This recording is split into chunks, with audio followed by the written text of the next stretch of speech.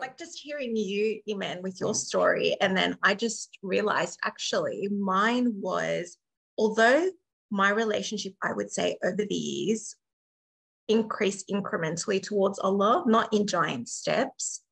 I just found every year I was taking small steps towards Allah, the more I got to know Him, particularly when things were going wrong in my life or not the way that I wanted, or I was experiencing injustice or oppression or setbacks of some sort, that I just wanted to know more about Allah. Is this like true? Is this how people should be behaving? You know, what does it say about hypocritical people, people who don't align their words with their actions and all that sort of stuff? So the more that I found out, the more I knew about Allah, the closer I got, I found.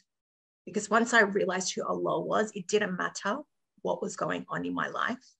Right. And I would say the biggest or significant increase was when I had cancer.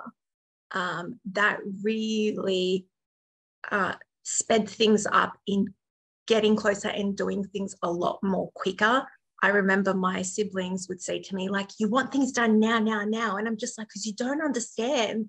You don't understand how short life is. I need to do things now. Like, it may not seem urgent to you or as important, but with what I've been through, I can't explain how limited time is. When I was going through cancer, all I could remember was sort of Lhasa, Right. just talking about the loss of time. And you feel regret of what you could have done.